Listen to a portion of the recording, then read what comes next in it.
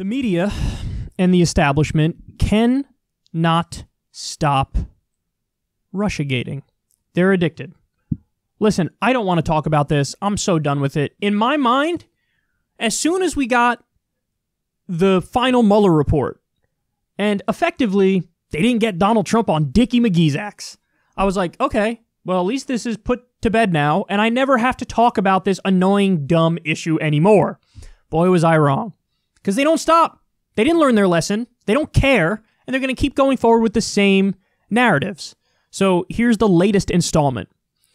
The CIA assessed in August that Russian President Vladimir Putin, now take note of this wording, guys, and his top aides, quote, are aware of and probably directing Russia's influence operations aimed at undermining Democratic presidential candidate Joe Biden in the 2020 election, according to a new report in the Washington Post.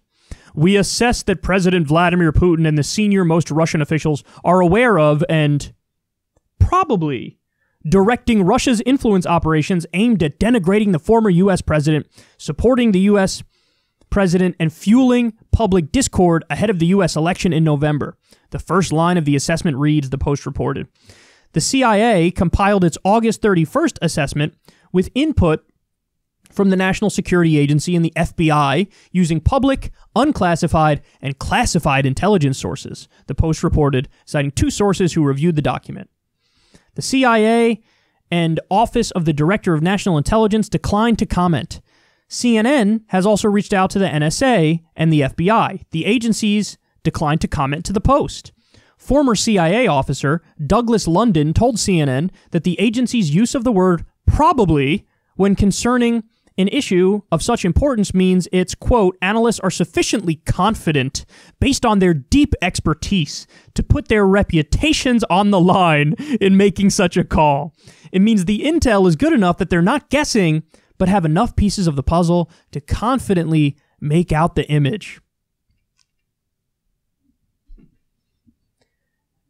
Now for a reality check.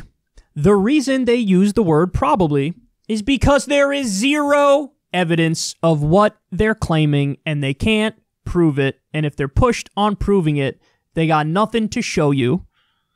And so they say, probably this is happening. And then when you say, whoa, whoa, whoa, I'm going to need more than that, they say, I'm relying on my deep expertise. And then the media outlets were like, well, we tried to contact the NSA and the FBI and the CIA and tried to get them to say more, and they wouldn't say anything. If you can't see now at this late date how ridiculous this is, then you don't want to see how ridiculous it is. Like, your mind is made up. It was never about, like, following the evidence. You decide, you latched onto a narrative. The narrative is Trump is a Manchurian candidate of Russia. He's Vladimir Putin's puppet. And all of the evidence to the contrary, you disregarded. Guys, remember this? We just covered the story. We just covered the story about how the Pentagon is sending more troops into Syria to combat Russian influence in the region. So at a time where the argument is Trump is Putin's puppet, he's literally militarily escalating with him. There's also sanctions on Russia. He also didn't approve a pipeline that would have made them a lot of money. The idea that he's a puppet to Putin as he repeatedly does things like arm Ukrainian rebels that Putin doesn't want, it defies all logic and reason and evidence. But people in the media still latch onto it. Democrats still latch onto it because they think it's politically advantageous for them to drive this narrative. Well, if there was some sort of deep plot, Mueller would have uncovered it. But he didn't, because there isn't. It turns out the boring thing about Trump is true. What's the boring thing? He's an idiot reality star host who stumbled his way into the presidency. He's a moron. There wasn't some high-level thing going on. By the way, am I saying he's any better than other politicians? No, of course not. He's corrupt just like the rest of them. But he's owned by Wall Street and the military-industrial complex, not by a foreign power. And to the extent any foreign power is controlling what he does, take a look at Israel and Saudi Arabia, because those are the ones who get endless favors. Endless. all the time. Multi-billion-dollar weapons deal to Saudi Arabia, as Saudi Arabia has given him money through his hotel in D.C. By the way, there's your collusion. He's acting like a puppet to Saudi Arabia in that respect. They're paying him personally, and he's giving them weapons. But that doesn't count. That doesn't count. That doesn't count because it's not Russia. Is Putin funneling him money through his D.C. hotel? Take out Saudi Arabia in that story and put in Russia. And then tell that story. And you know all the Democrats would be over it, all over it, nonstop. They wouldn't shut up about it.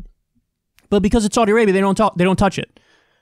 If it was Russia, oh my God, we'd never hear the end of it. And they would be right to scream about it if it was Russia in that instance. Because that is a quid pro quo. Give me money through the hotel, then I'll do favors for you. Doesn't fit the narrative. That's standard corruption that we're used to from other Democratic presidents and Republican presidents too. So I think, yeah, of course, we're cucks to Saudi Arabia. Duh. We're cucks to Israel. Duh. That doesn't make that not a bombshell. That is a bombshell. It's not a bombshell because he's not under Vladimir Putin's thumb like you guys claim he is. And now we get this nonsense. They're never going to stop. They're never going to stop. It's going to keep going no matter what. Doesn't matter that they got nothing even though they exhausted this path. It doesn't matter. They're going to keep going. And now, I mean, look at how vague this is and broad this is too. Vladimir Putin is directing Russia's influence operations. What does that even mean? What does that even mean? Oh, he wants Trump. He doesn't want Biden. So he's... I mean, this wording is like so vague on purpose. Directing Russia's influence operations. What does that mean? He's creating the troll farms himself? Is that what he's doing? He's making a number of Twitter accounts and trying to get people riled up in the U.S. to fight each other over Black Lives Matter or whatever? Like, look at the stuff they're talking about, guys. We have a pandemic where 200,000 Americans are dead. We have a freaking depression where the real unemployment rate is like 20%. Wages are plummeting. I mean, they will not stop with this. And the reason why they use the word probably is because they have no damn evidence, because it's not true. It's not real. But they won't stop Russiagating. This isn't going to stop. And the mindless resistance drones will plow forward, not understanding at all that this is liberal QAnon. That's what this is. This is liberal QAnon. Or liberal Benghazi, or liberal birtherism. That's what it is. Just like the right wouldn't shut up about Benghazi. Every 8 seconds they bring up Benghazi. This is the same thing for the hashtag resistance crowd. Russia, Russia, Russia, Russia, Russia, Russia, Russia, Russia, Russia. For the love of Christ, talk about the real stuff. Trump just got rid of the regulations on coal plants, and 1.1 million people are going to have poisoned drinking water with like mercury and arsenic and all types of stuff in it. People are going to get sick. You want to talk about that a little bit? No. That's poisoning people by polluting their water is too boring.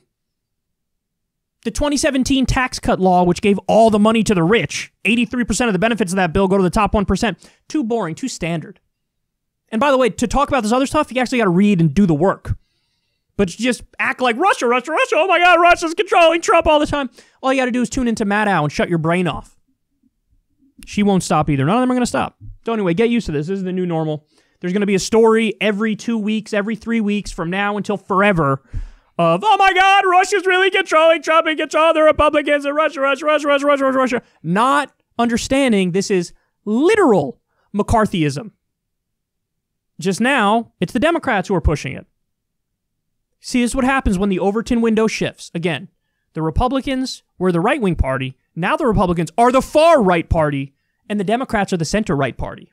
So the Democrats are doing everything that happened to them in the previous generation, where you had the Red Scare going against the Democrats the last time. Now the Democrats are doing the Red Scare nonsense, the McCarthyism against the right, because they're the center-right party. Disgusting. I mean, it's just ridiculous. I can't believe I still have to talk about this. It's the saddest thing I've ever seen.